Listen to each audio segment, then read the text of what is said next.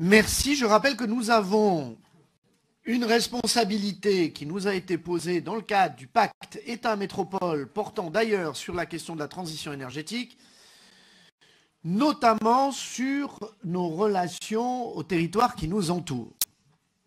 Et nous avons là un sujet qui est véritablement au cœur de tout ce qui vient d'être dit par les uns et les autres, justement pour construire une filière sur un territoire élargi, dans une économie circulaire, dans le cadre aussi d'une valorisation d'un patrimoine naturel qui est majeur, quels que soient les territoires, les lieux, que ce soit le Vercors, que ce soit la Chartreuse, que ce soit Beldonne, que ce soit les forêts qui soient évidemment dans la métropole elle-même.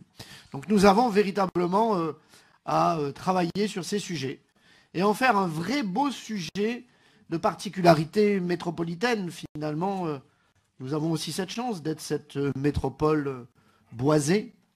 C'est une des caractéristiques de la métropole.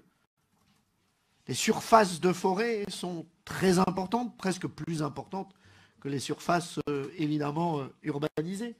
Donc nous avons un vrai sujet.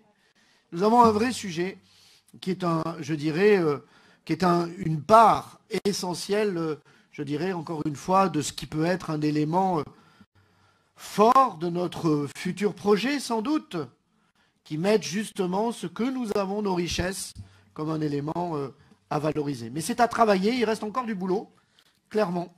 Mais encore une fois, allons-y, évidemment. C'est un des investissements, sans doute, l'investissement le plus fort du mandat.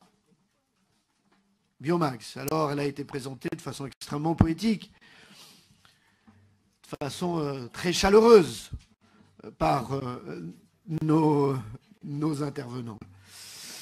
Effectivement, nous posons là un élément structurant, déterminant, ça a été dit avec d'autres. Je rappelle également ce qui pourrait être à un moment donné le raccordement de l'industrie chimique producteur de chaleur au réseau, qui est là aussi une façon de repenser la ville, ses connexions, ses richesses, et de ne pas tout simplement perdre des ressources industrielles qui étaient jusqu'alors perdues. C'est un tout, et c'est quelque chose, encore une fois, qui nous caractérise à la fois que l'on soit rural, très urbain, industriel, tout ceci se retrouve finalement dans une portée et une cohérence globale.